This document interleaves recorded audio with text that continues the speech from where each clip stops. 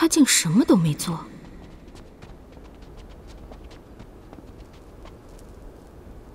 看着公主离去，却无能为力，这种滋味好受吗？是你推他去和亲的，指使张遮当庭状告，害我不能嫁给沈介，又暗中推波助澜，将我送上贤妃之位的，难道不是你吗？路是你自己选的，怪在旁人头上，也掩盖不了你的自轻自贱。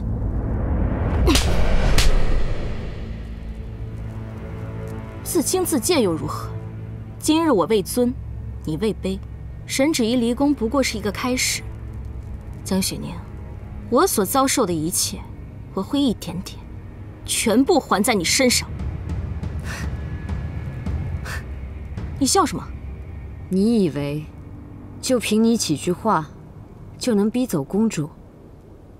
殿下去和亲，那是他心甘情愿，是他的担当与勇气，而你自私狠毒、贪权好名，你这样的人，我连多看你一眼都嫌脏。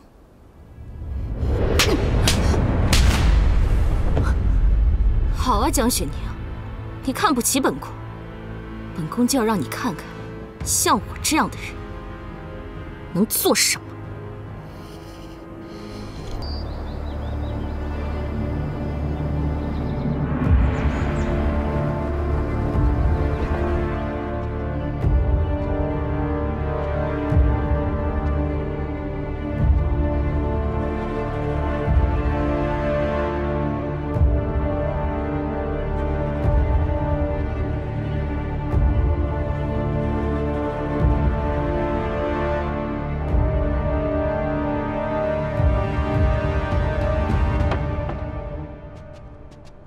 江雪宁目无尊卑，以下犯上，有违宫规，给本宫打！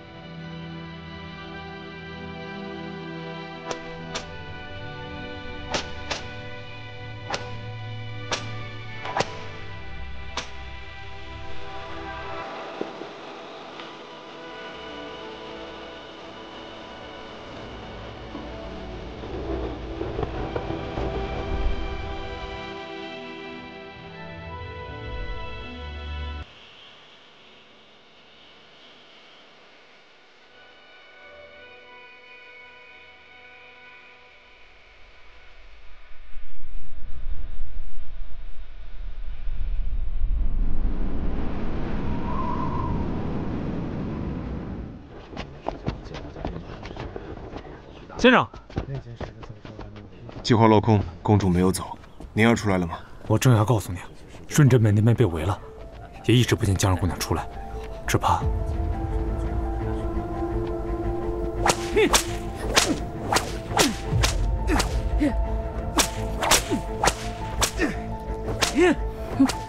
停手！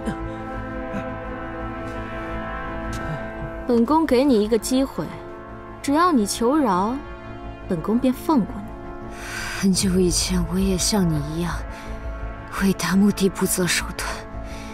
你若执迷不悟，报应终究会来，只不过整个早晚罢了。再给本宫打！贤妃娘娘且慢。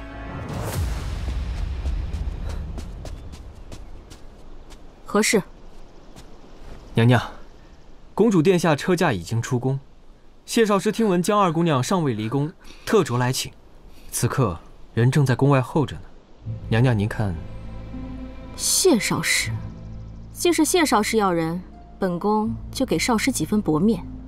不过你替本宫带句话，江二姑娘既是少师弟子，还请少师以后多加约束管教。